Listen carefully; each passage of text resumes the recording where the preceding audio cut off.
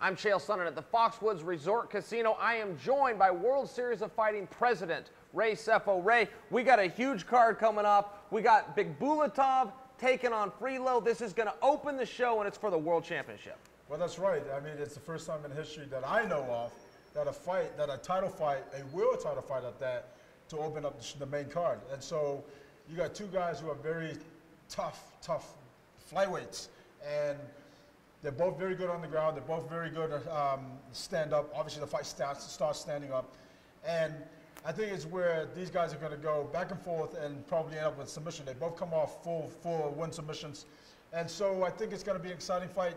And Ali, you know, he has talked about this, where it could be the most exciting fight to date for World Series of Fighting.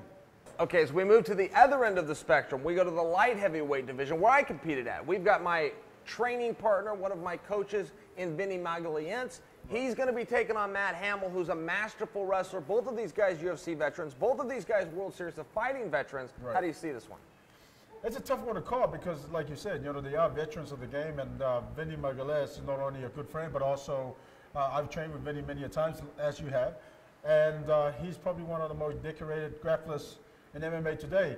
Matt Hamill, on the other hand, what an inspirational story with that guy, and he's fought everybody, you know what I mean? And so it's a tough fight to call, but I can say this, the winner of that fight could possibly fight Thiago Silva for the #1 contender to fight David Branch for the title. So whoever wants it's going to come out and perform fight night. You know, and Matt Hamill's always been so hard for me to break down because he's a decorated wrestler. He had won 3 different national championships on the college level. But his greatest weapon, in my opinion, is the jab. He uses that wrestling to not go to the ground. He doesn't usually try to tackle guys, and he jabs them, and he jabs them, and he jabs them, and he picks them apart. And I think that Vinny's going to have to be aware of that. Well, yeah, exactly. And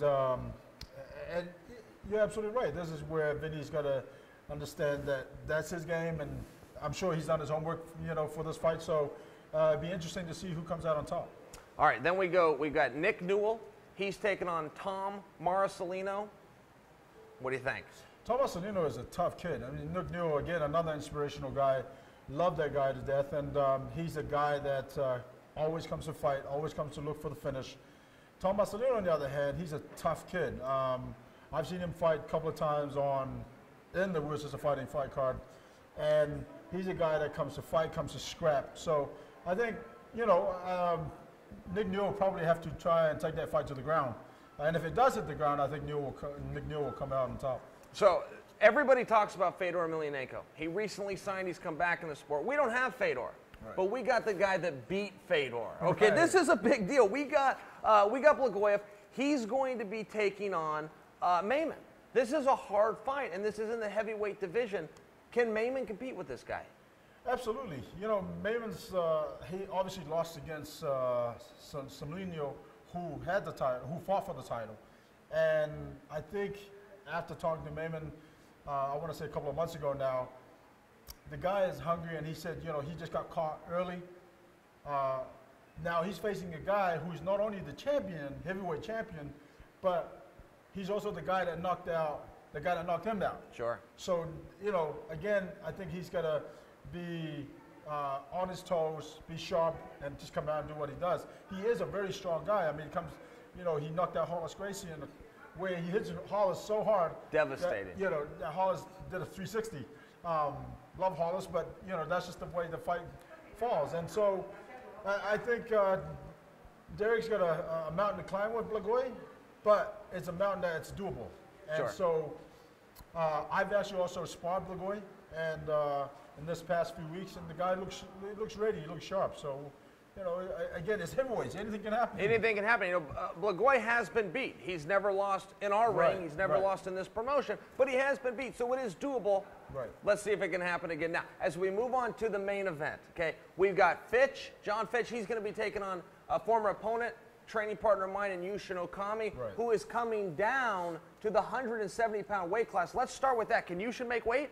Well, this is the thing. You know, when I got the phone call that they wanted to go down to 170, and I'm like, listen, I'm going to give you guys a week or two to kind of, you know, sit on this and really make a decision, because 170, that's another extra 15 pounds because the guy is a big guy.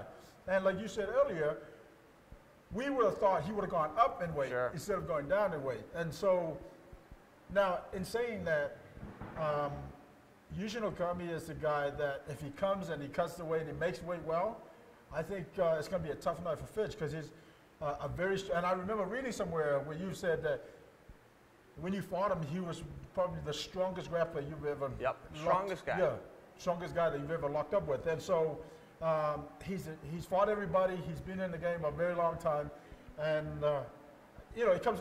Obviously, his last fight wasn't that great because he got stopped by David Branch, who's the middleweight champion.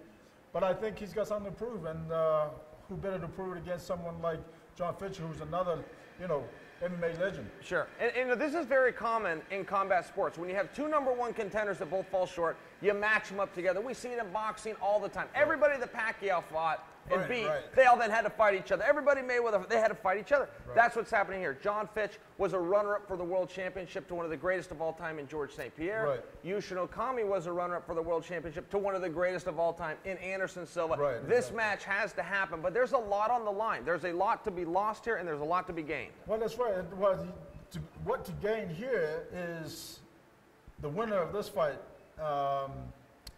could probably fight Jake Shields for the vacant welterweight title. Sure.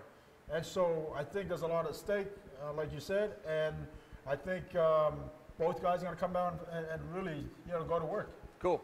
I know you're going to have a great seat because you're the president. I know you got connections around here, but I know how you guys can get a great seat, and you don't even have to pay for it because it's live and it's free. It's Saturday night, 8:30 in the East, 5:30 in the West, and only on NBC Sports Network.